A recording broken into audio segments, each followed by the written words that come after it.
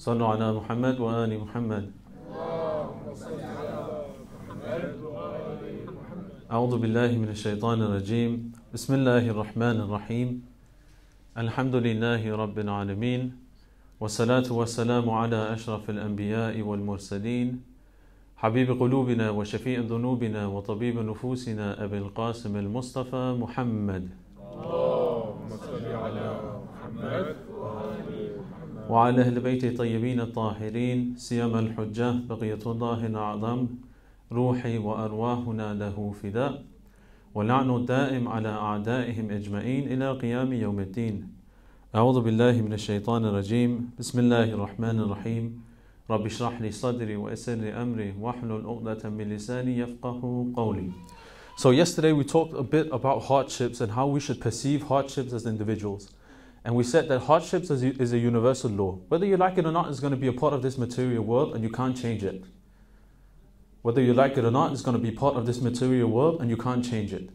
But is it without wisdom? We mentioned 4 wisdoms behind hardships and why hardship is an essential part of this life.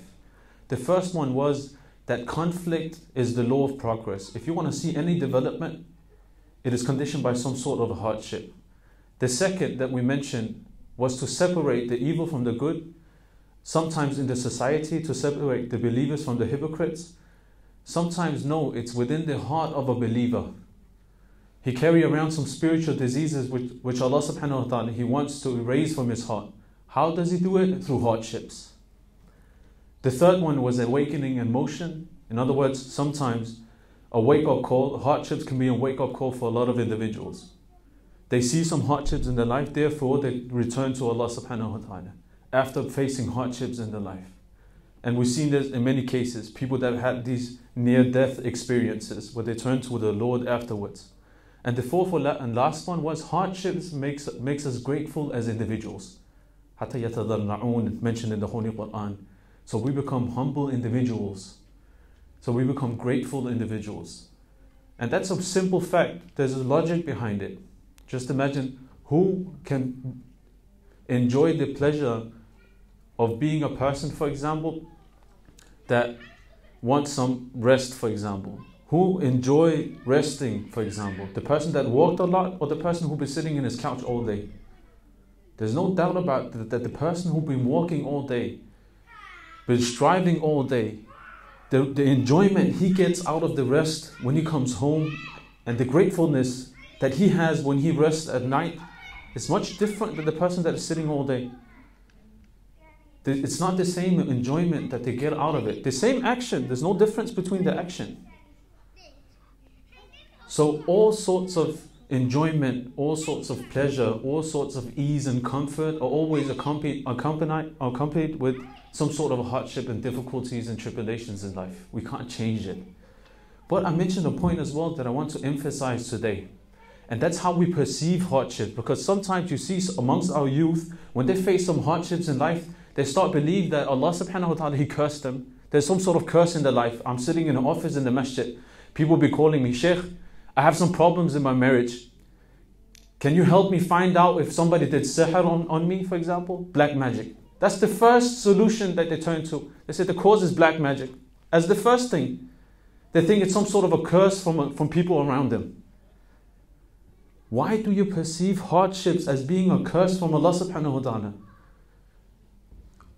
The other way around, sometimes blessings, we look at people with wealth, for example. We look, oh, he's non-Muslim. He's the most corrupt individual. But look how blessed he is.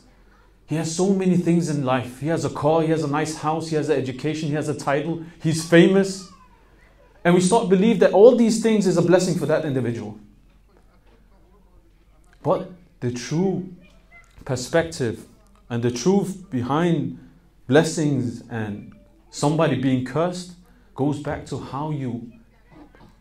what you do with these blessings that you have been blessed with. Let me give you an example. Fir'aun, he's famous, mentioned in the Holy Quran, as being a person with authority.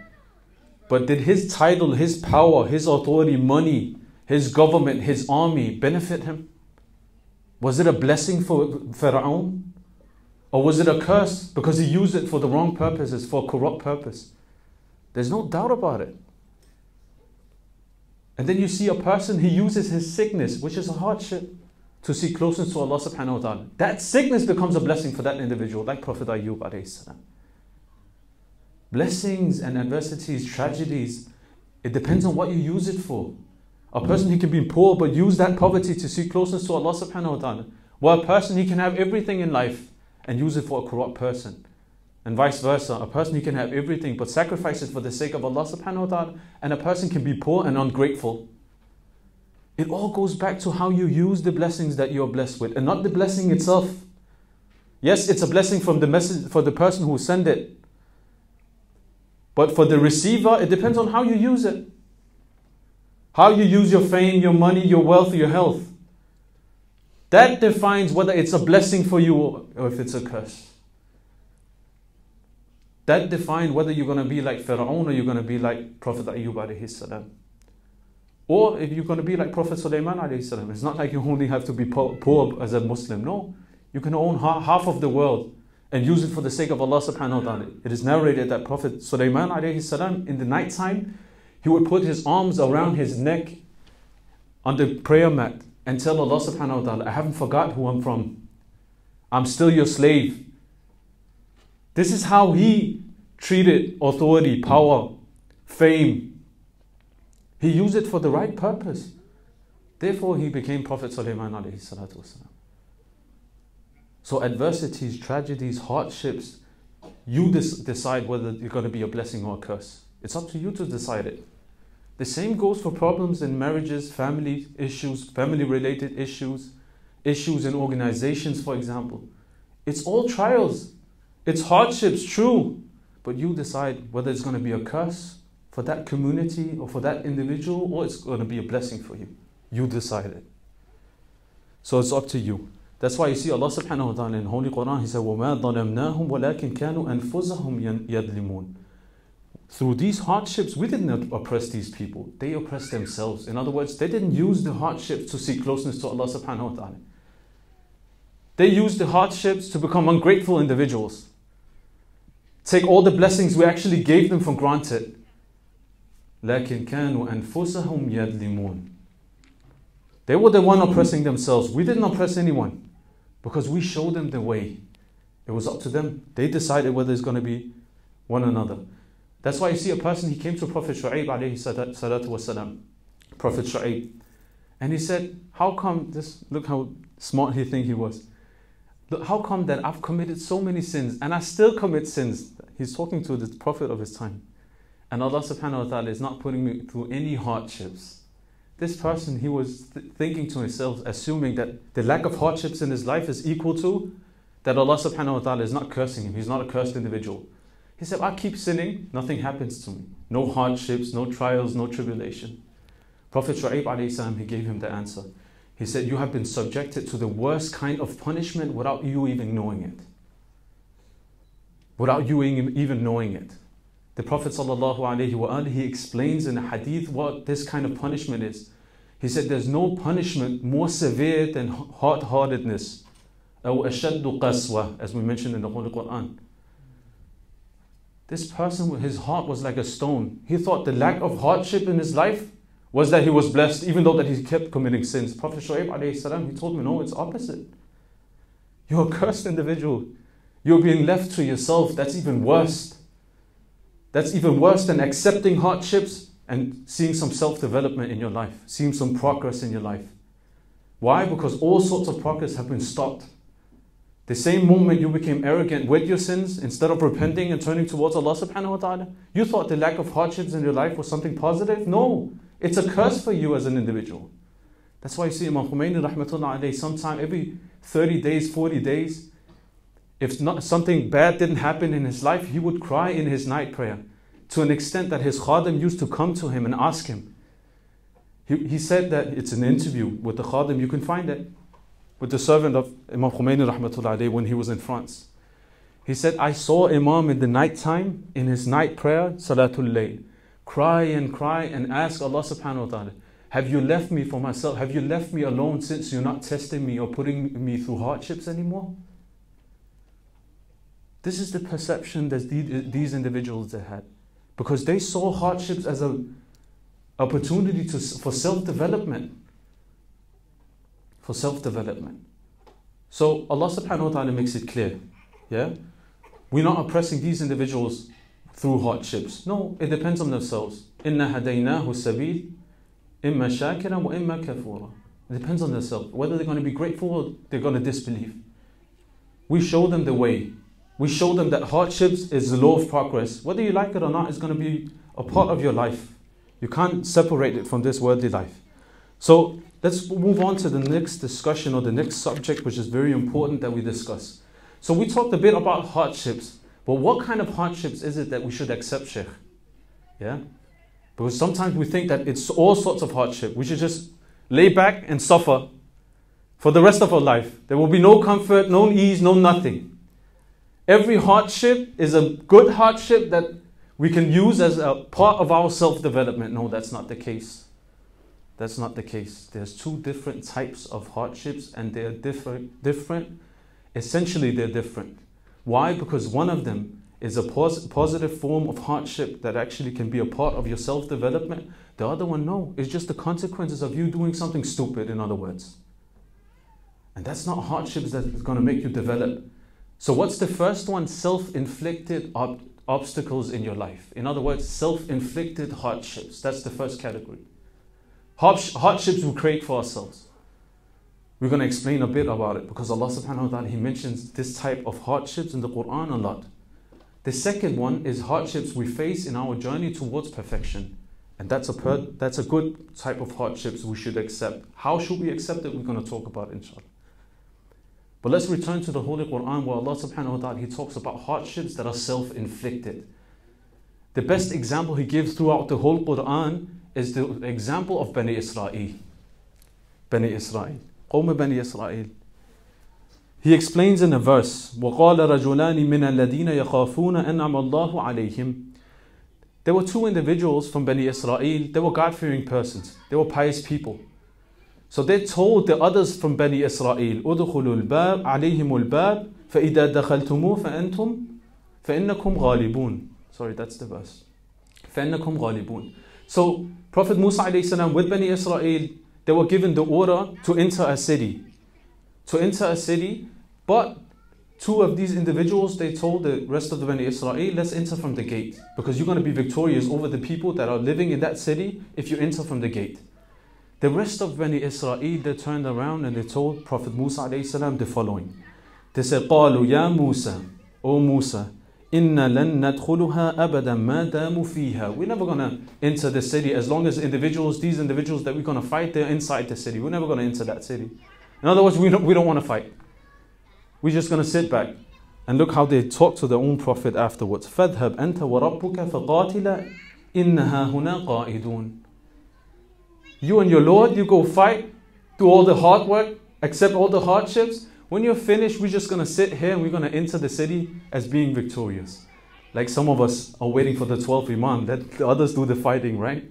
And then afterwards we come and the Imam, he brings comfort to our lives. That's how they talk to Prophet Musa alayhi salam. Look how Prophet Musa alayhi salam, he answers Bani Israel. He said, قَالَ رَبِّ إِنِّي لَا أَمْلِكُ إِلَّا نَفْسِي وَأَخِي. He turns towards his Lord. He said, I don't have anybody but myself and my brother Harun alayhi salam. Look how Allah subhanahu wa ta'ala, He punished Bani Israel afterwards. In other words, look how Allah subhanahu wa ta'ala is subjecting Bani Israel to self-inflicted hardships, in other words. Because if they want to lay back and be lazy in this instance, when it's demanded from them to strive for the sake of Allah subhanahu wa ta'ala, if they didn't do it, look what happened to them afterwards. What kind of hardships they should be going through now. قَالَ فَإِنَّهَا مُحَرَّمَةٌ عَلَيْهِمْ 40 سَنَةً. No problem. You don't want to accept the hardships that are related to fighting these individuals? That's fine. Now you can wander around in the desert for 40 years. Let's see what kind of hardship or worse. Self-inflicted obstacles and hardships. So now when they're walking around in the desert for 40 years, you think that's going to be a part of their self-development as individuals? Of course not. It was a consequence of their own laziness because they didn't want to fight when it was demanded from them. They didn't want to strive for the sake of Allah subhanahu wa ta'ala when it was demanded from them.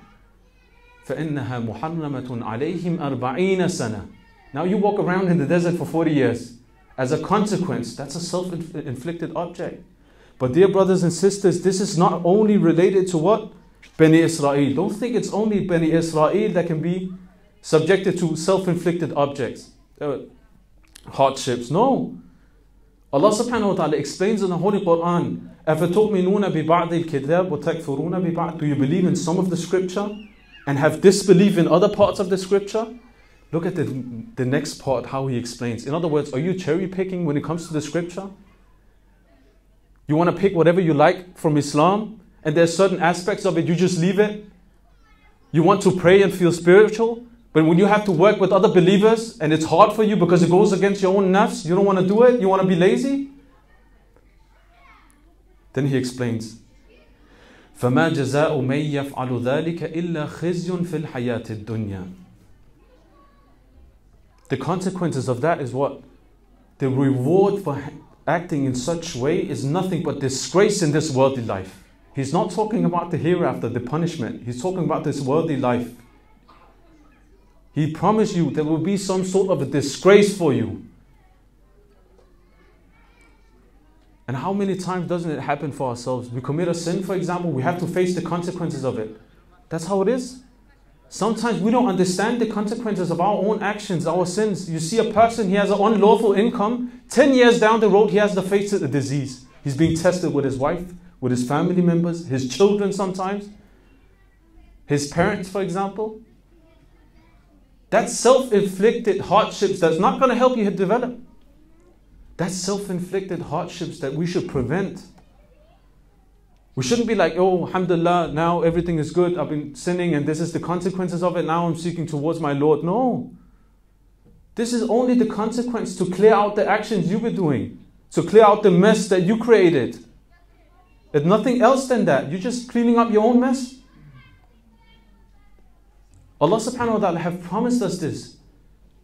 In another verse, sometimes it's not only the existence of something. In other words, we do corrupt actions or we sin or something like that. No, sometimes it's the lack of something that actually create hardships in our life. Allah subhanahu wa ta'ala mentions it in the Holy Quran.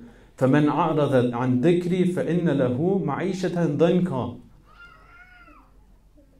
A person who keeps away from our remembrance, who turns away from our remembrance, he will have a miserable life. In other words, if you don't remember the greater purpose in life, you will have a miserable life.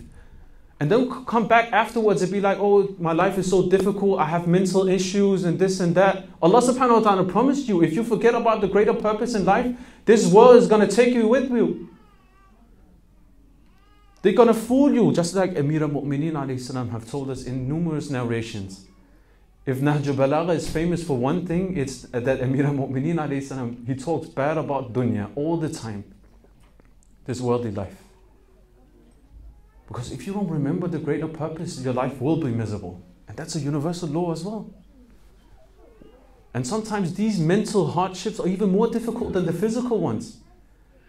Once, there were one of my teachers, he told me that he was in Ziyarah, he was in Mashhad, next to the Dhari of Imam Rida alayhi salam. So he saw a person who was next to the Dhari, crying and crying and crying.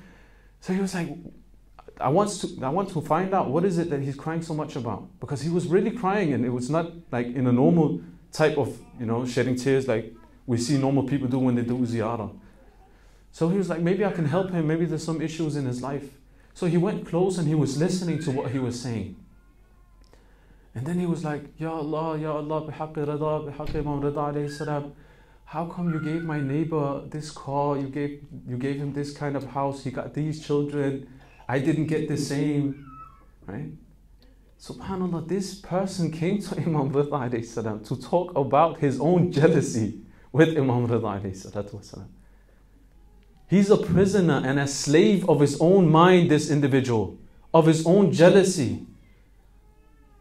He couldn't control it. Self-inflicted hardships. Sometimes it's jealousy, it's arrogance.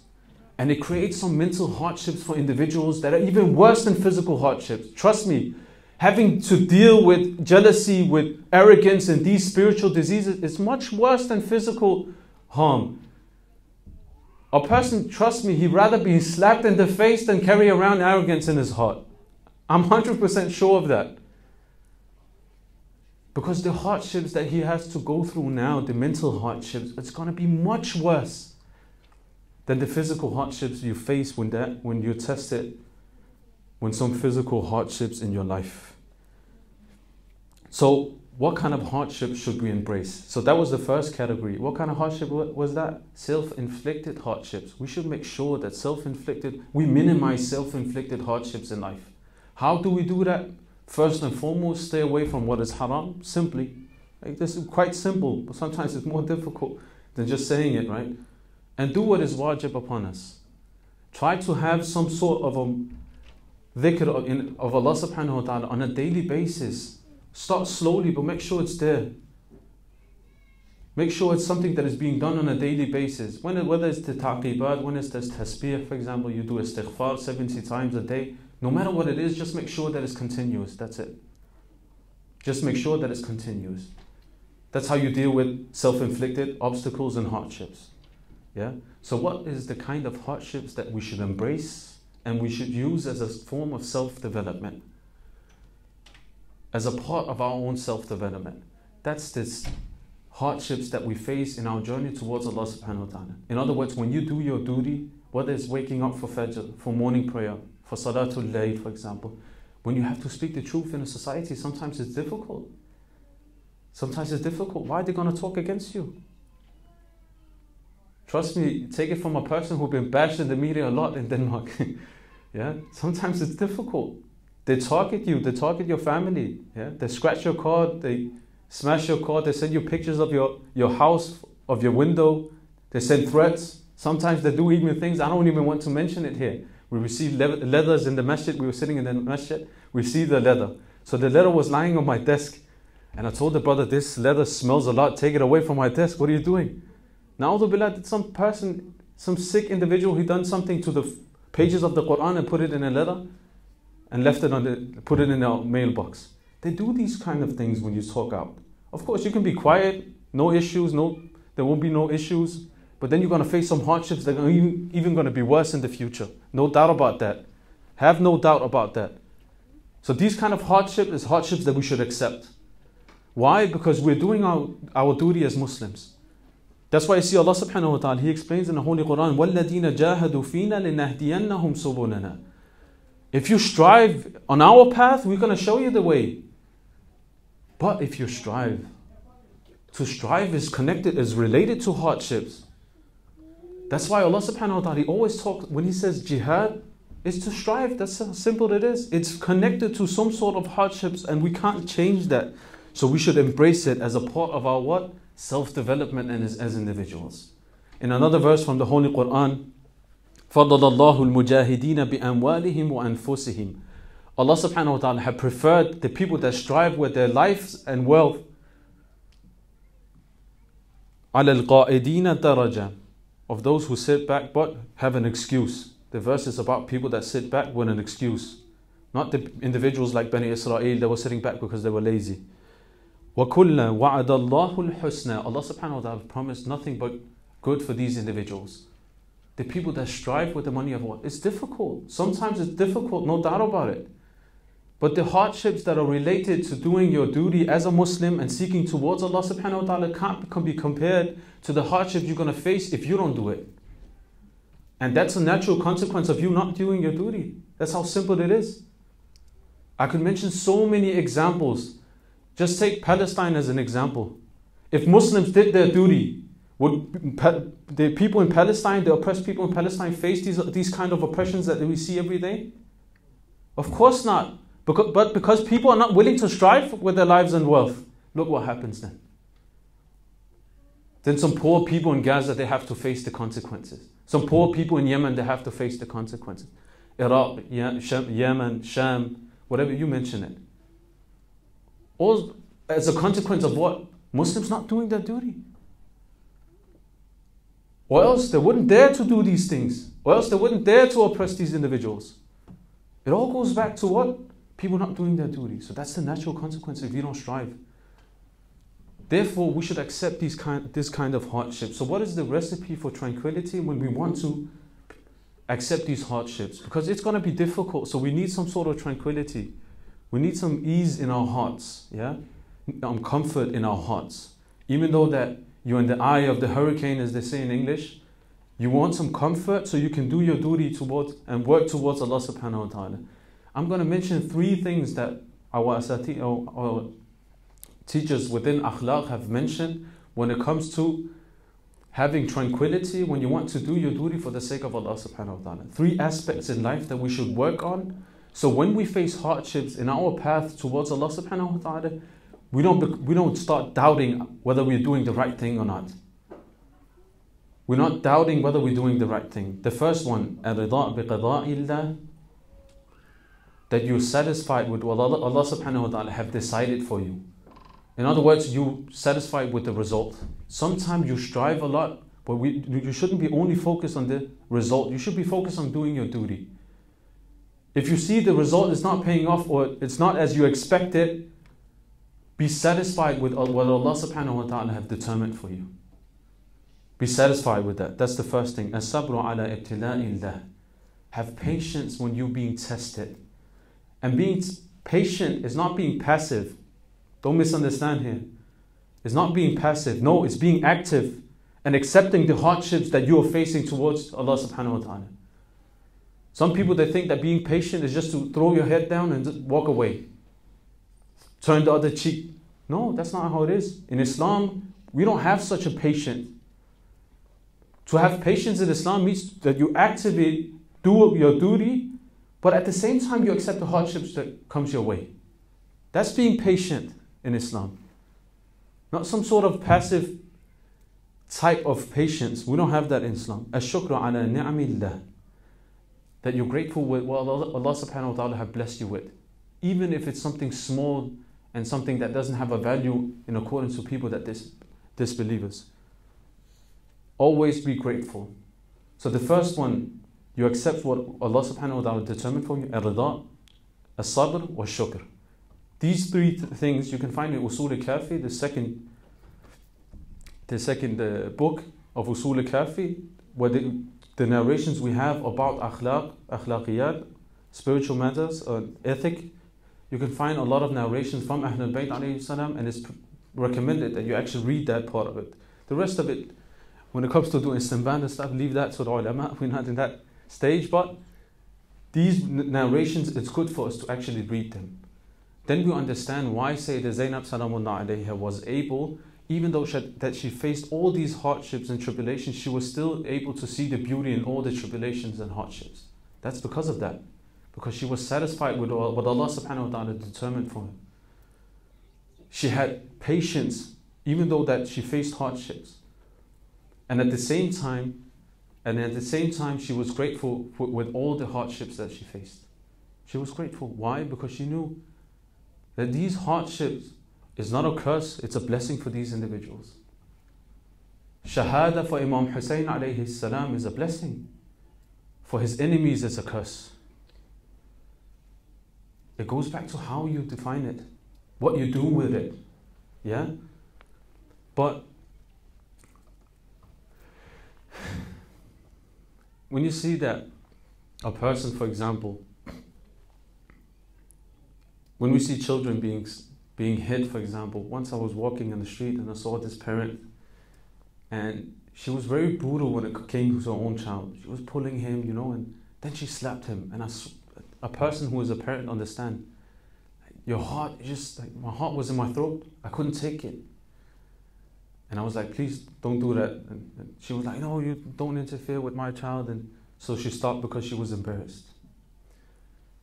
But one thing is for sure, dear brothers and sisters, when the children of Abu Abdullah alayhi salam, they were walking from Karbala to Sham, there were no individuals telling these individuals not to slap the children of Abu Abdullah alayhi salatu wasalam. It is narrated that when Sayyidah Ruqayya salamullah alayha was walking towards Sham with the caravan and Bani Hashim, that the daughter, according to some narrations, the daughter of Shimon, according to some narrations, the daughter of Harmala, she pulled out the earrings from her ears. Little 3-year-old Ruqayya turned around to the head of Abu Abdullah alayhi salam, which was on a spear, and she said, why is it that these individuals are so brutal? Don't they know I'm your daughter? If they just asked me, I would have given to them myself. There was no need for them to rip out the earrings from my ears. It is narrated every time the children would fall behind, this mal'oon would walk forward and start slapping and hitting the children and the women of Bani Hashim. To the Sadat in the audience, please forgive me for saying this. Sayyidah Ruqayyah Salamun alayha was complaining to her father's head on a spear, saying, every time I fall behind, I wish they left me behind, because every time I fall behind, I see them hit Sayyidah Zainab Salamun alayha. But that's nothing compared to what actually happened in Karbala. Abu Abdullah alayhi salam, he fell down in the sand. He was lying in the sand. And this mal'oon, he walked forward. He sat on the chest of Abu Abdullah alayhi salam. Sayyidah Zainab Salamullah alayha, she sees him from a long distance. She starts shouting, but nobody's listening. They're shouting. She said, step off. Take off your shoes. Do you know who you're sitting on? Sayyidah Zainab Salamullah alayha start running towards Abu Abdullah alayhi salam, who was lying in the sand. But unfortunately, when she reached Abu Abdullah alayhi salam, it was too late. They were throwing the head around of Abu Abdullah alayhi salam. Look at the hardships this woman she went through. Seeing the head of a brother, the imam of her time, being thrown around, after seeing her father becoming a martyr, her brother becoming a martyr, her mother becoming a martyr in a young age. Now she has to face what happened there. So she said, leave him alone. And then you had Harmal on one side start hitting the children. You have Sinan on the other side, keep slapping the body of Abu Abdullah alayhi salam that were lying in the sand. Ala la'natullah ala qawmi al-zalimin. Wa sallallahu ala Muhammadin wa alihi al-tahirin.